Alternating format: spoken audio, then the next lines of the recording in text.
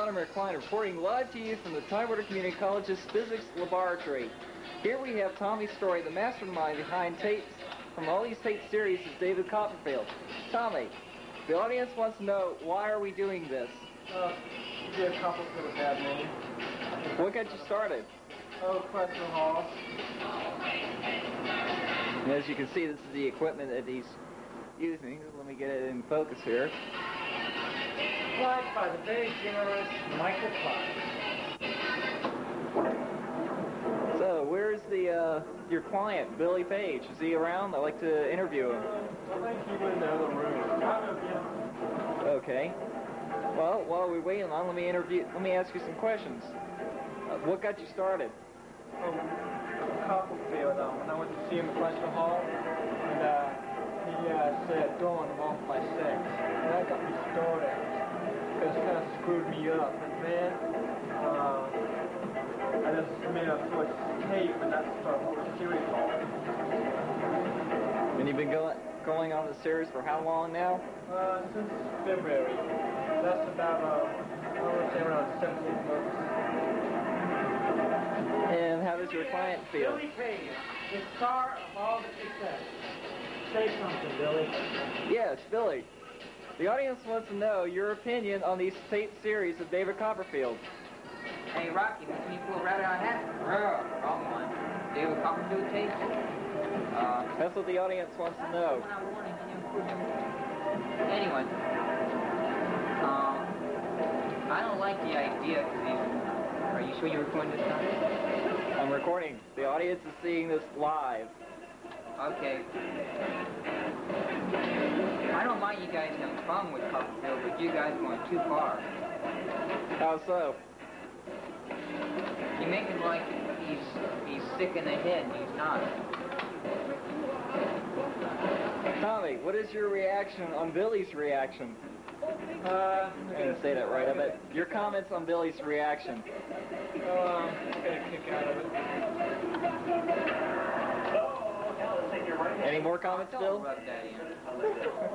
Take your right hand and put it on my leg. And put it on my leg. What'd you say again?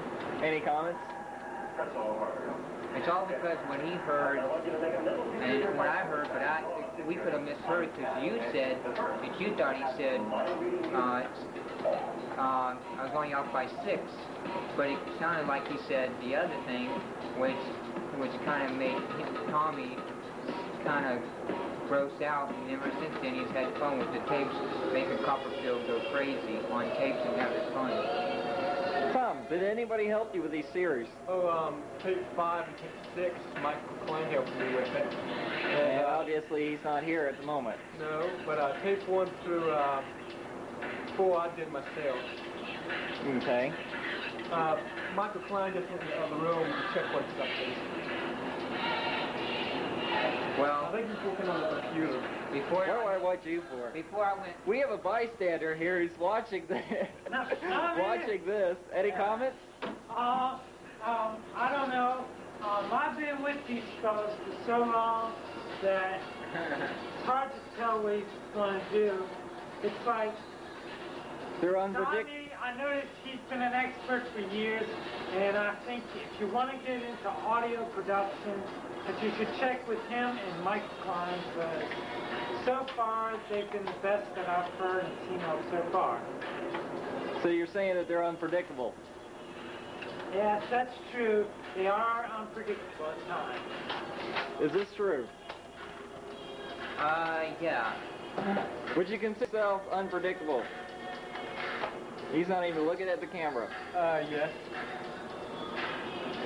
Billy, there's a spider on you. Oh, yeah. Before I met Tommy, Tommy's favorite musician was Doug Henning. But then when I showed him Copperfield, then after school, and then after going to the magic shows, the rest is history. He likes Copperfield now.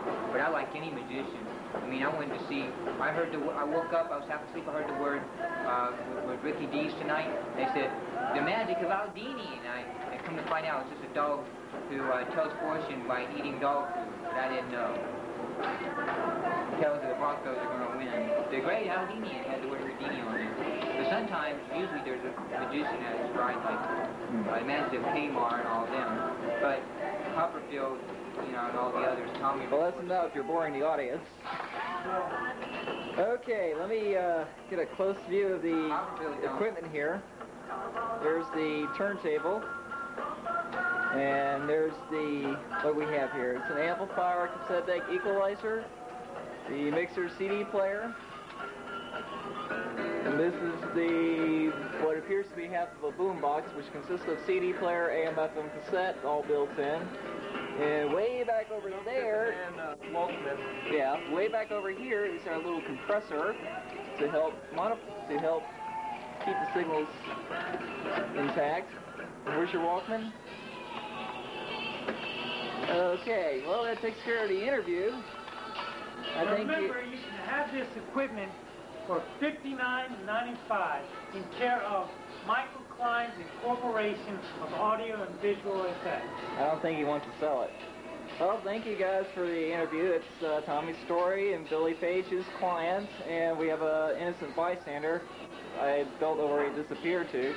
But this is Vladimir Klein reporting live from the physics laboratory at Tidewater Community College at the Federal campus.